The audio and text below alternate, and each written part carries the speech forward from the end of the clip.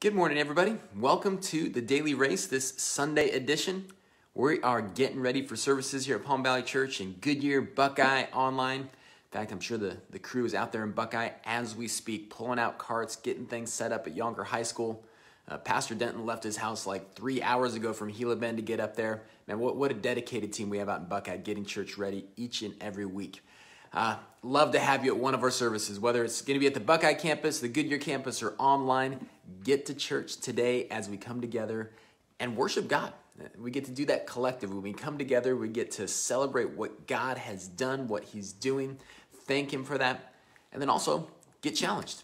Well, where is it that we want to continue growing? And we've been in this series, Irrational Generosity, and man, it's been fun. I encourage you, get to church this weekend.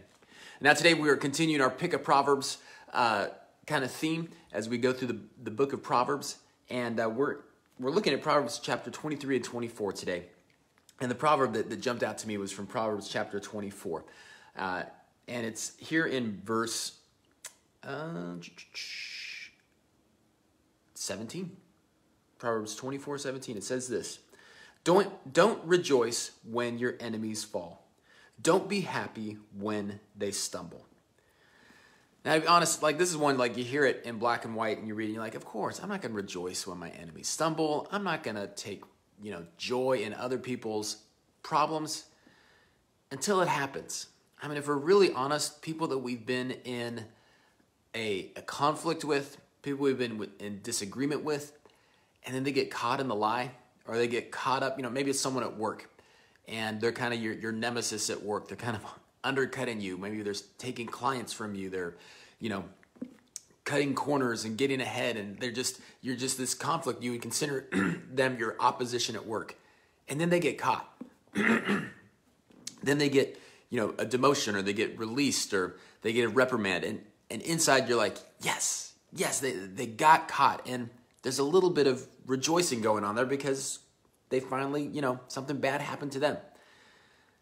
Now, once again, I think where we kind of get muddled in this area is we get justice mixed up with rejoicing for punishment. Now, justice is good, right? Justice, us being treated according to the law, according to the rules, justice is necessary. God is a God of justice. But there's a line that gets crossed there sometimes. And I'll be honest, I cross it sometimes. When bad things happen to bad people, I just kind of sometimes feel a little bit too happy about that. And that's wrong. Not only does this proverb say it's wrong, just very simply says, do not fret don't rejoice when your enemies fail. Don't be happy when they stumble. It's also, honestly, Jesus took it even further than that.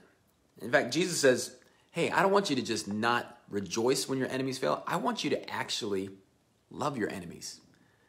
The people that persecute you, that do you harm, that steal your clients, that make work harder for you, that are bad neighbors, that keep your kids up late at night, that light off fireworks at 10:45 at night. I'm just saying that randomly, not that there was neighbors setting off fireworks last night at 10:45 at night. Anyways, to not just not rejoice when bad things happen to them, actually to love them, to actually pray for them.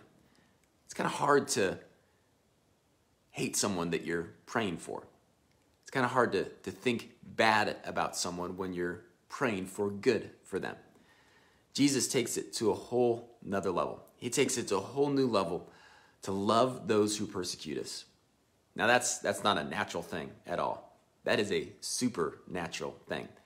That means that God has to change us from the inside out, because our natural response is not to love our enemies. Our natural response is to rejoice, to have a smile on our face when bad things happen to them.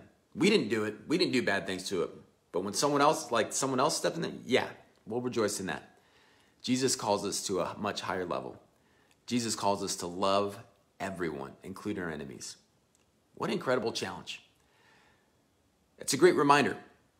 And I would encourage you maybe this week that when bad things happen to bad people, and that smile comes across your face, or that moment of yes, just take some time and pray for them.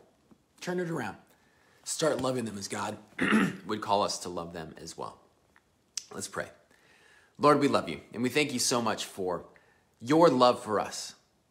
God, we know that our rebellion, our sin, our stepping outside of your bounds puts us at odds with you, yet you love us. You loved us so much you came down here to earth and gave up your life for us so that we could be reconciled to you. God, you set the example for us. May we love others as you loved us. In Jesus' name I pray, amen. Amen. Hey, I hope you have a great rest of the morning and look forward to seeing you at church, whether that's Goodyear, Buckeye, or online. Get there today, and then I will see you 24 hours from now on the next daily race. Love you guys.